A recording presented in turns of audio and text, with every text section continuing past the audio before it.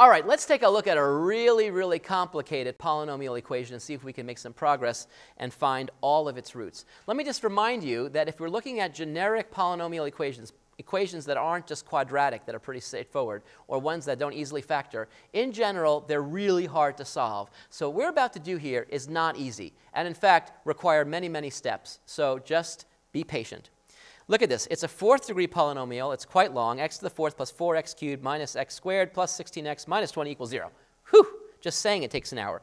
Now, we want to solve this by finding all the roots. So what I want to do is I want to actually see if I can look at the roots. Well, let's consider the rational roots first. We know by the rational root theorem that if there are going to be any rational roots, they're going to be of the following flavor. They're going to be factors of this number divided by factors of the leading coefficient. The leading coefficient, by the way, is 1, so we're only looking at plus or minus 1s in the denominator. So all we've got to do is look at the factors of the 20. And so what are they? I shall write them down. What are all the factors of 20? Well, there's plus or minus 1. That's always a factor of any number. There's plus or minus 2. 3 is not a factor, but 4 is. And so is 5. 6 is not a factor, nor is 7, nor is 8, nor is 9, but 10 is. And the next factor after that is 20 itself. So there's 2, 4, 6, 8, 10, 12. Notice, by the way, in each case I have a plus or minus. So there's a plus 1, minus 1 we have to check, a plus 2, a minus 2, a plus 4, a minus 4, and so forth. So 2, 4, 6, 8, 10, 12. There are 12 possible candidates for rational roots. None of them might be roots, but if they're going to be rational roots, it has to be one of those by the rational root theorem.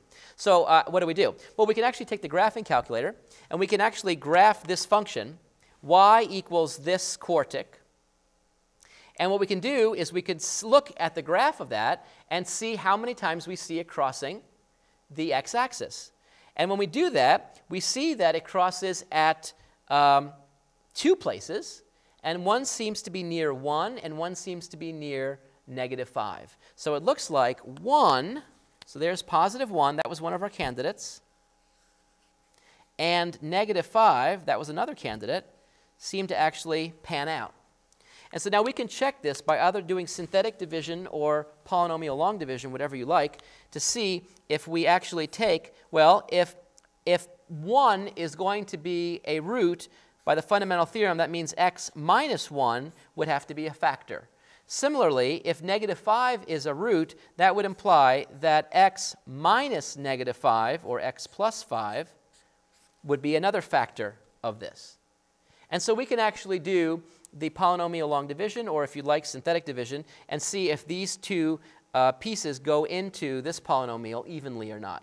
If they go in evenly, then we know that, in fact, we have hit roots. In this case, by the way, it's like one of these cooking shows where I've actually worked this out in advance. It turns out that, yes, these both do go into it, and when you do either synthetic division or long division of polynomials, what we see is what's left over when you factor these guys out is x squared plus 4. So in fact, this long expression can be factored into this nice expression. So let me actually copy that down right here so we can look at it. And so what I see here is an x minus 1 times x plus 5 times x squared plus 4 equals 0. That's exactly what this equals when you actually check all this stuff. All right, so all we have to do now is factor this. Well, factoring this is not so bad. Let's just solve it. In fact, let's actually just solve it. I'm going to use a different color, though, of course. So I've got x squared equals -4. So I'm going to take plus or minus the square root.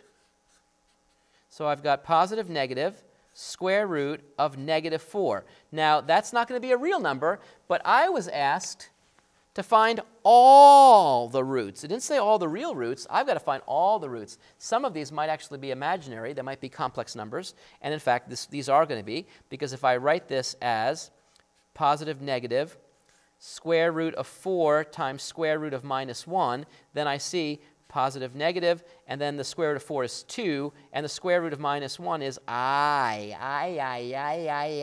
So I've got two imaginary solutions, x equals 2i and x equals negative 2i, and then I've got the real solutions, either this equals 0, which means x equals 1, or this equals 0, x equals negative 5. And so I see I have 4 solutions. 2 of them are real, x equals 1, x equals negative 5, and 2 of them actually are imaginary. X equals 2i, x equals negative 2i. Put them all together, what do you got? You've got all the roots of this.